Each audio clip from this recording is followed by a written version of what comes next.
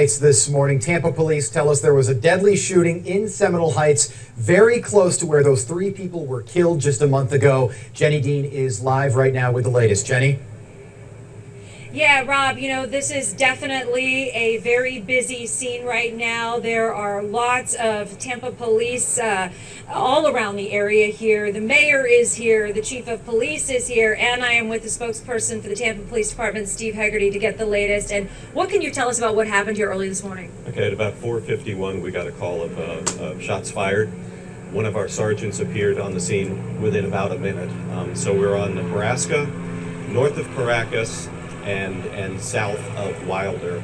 We have an adult male whose body is in the road, appears to be gunshot wounds.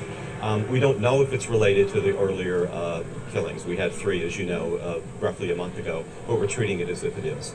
And the side streets, I mean, even when we tried to get here, it was quite difficult. You have officers stationed at side streets within about, a mile parameter just to check and see and check people going through? Yeah, the perimeter that we've set up right now is from New Orleans to the south up to Hillsborough.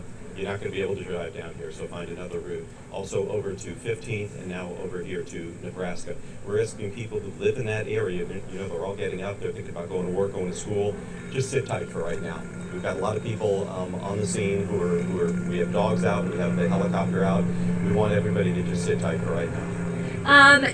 If people see a police car on their street and they're in the Seminole Heights area, safe to assume they probably need to just stay inside and wait until they get the all clear. Yeah, we have officers all over the area that I just described to you. And as I said, we want to talk to as many people as we can. We don't think that whoever did this has gone very far at this point. So we want to talk to some people, see what they've seen. And if everybody could just sit tight for a little while, that would be helpful. Will we be hearing from the mayor and the chief at some point today, you expect?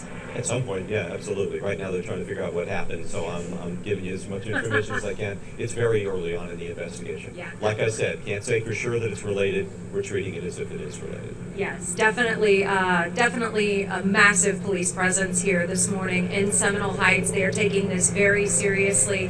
We're going to be out here all day following this. Of course, you can follow us online on 10 News and our 10 News app, and we're going to be keeping you updated every step of the way.